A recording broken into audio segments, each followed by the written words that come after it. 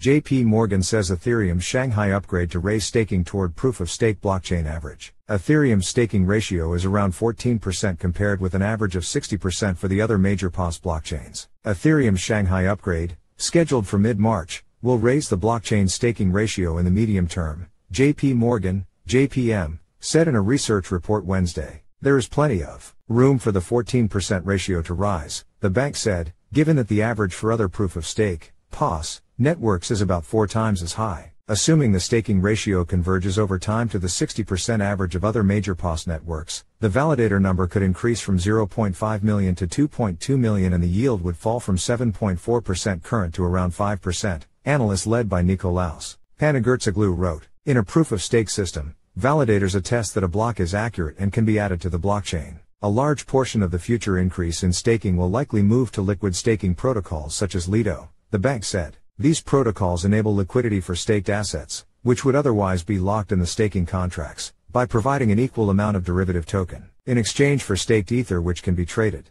JPMorgan notes that liquid staking protocol derivative tokens have normally traded at prices below their underlying asset, but as the Shanghai upgrade nears they are converging to parity with Ether, ETH. It could be argued that the utility of these liquid staking protocols would be reduced as the upgrade date approaches, the note said. The counterargument is that the utility of these protocols is not limited to only providing liquidity, but also acting as an intermediary for retail investors who would otherwise face a barrier of 32 ETH, $52,000, for staking, the note said. As a result, liquid staking protocols have become major decentralized finance, DeFi, players, prompting concerns about network centralization, the note added.